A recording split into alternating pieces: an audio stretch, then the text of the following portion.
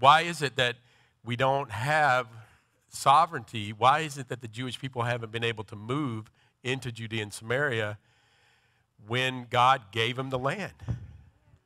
And so God gave Israel the land, East Jerusalem, right? Judea and Samaria, and we're still fighting to get on that land.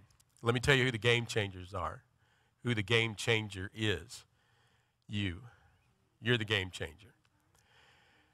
The deal is the Jews can't fight the war by themselves. The Jews cannot fight this war by themselves. They can keep moving, and there can be settlers.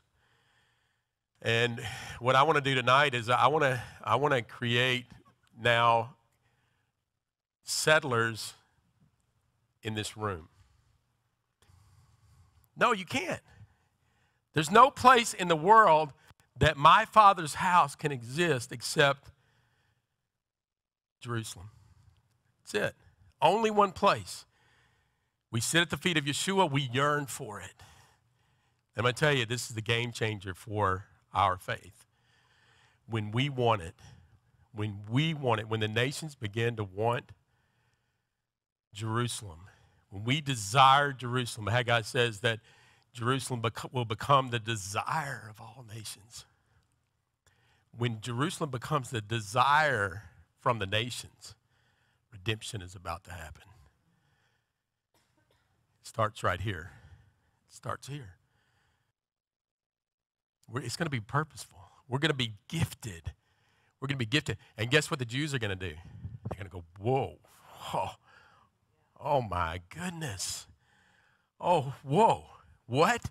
The Christians, the believers in Yeshua, they're like building the temple without us. Wait, hold on. Wait, whoa. Wait a minute. That's our job. Back off.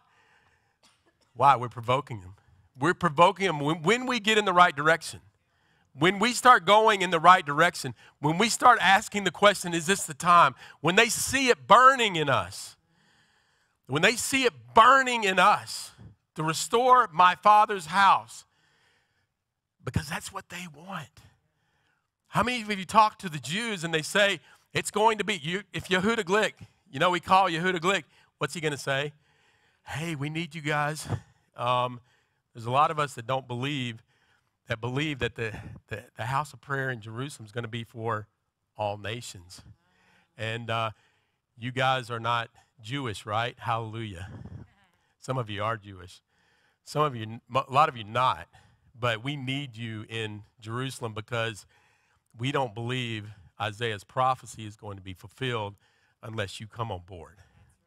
We don't believe it. A lot of Jews believe that.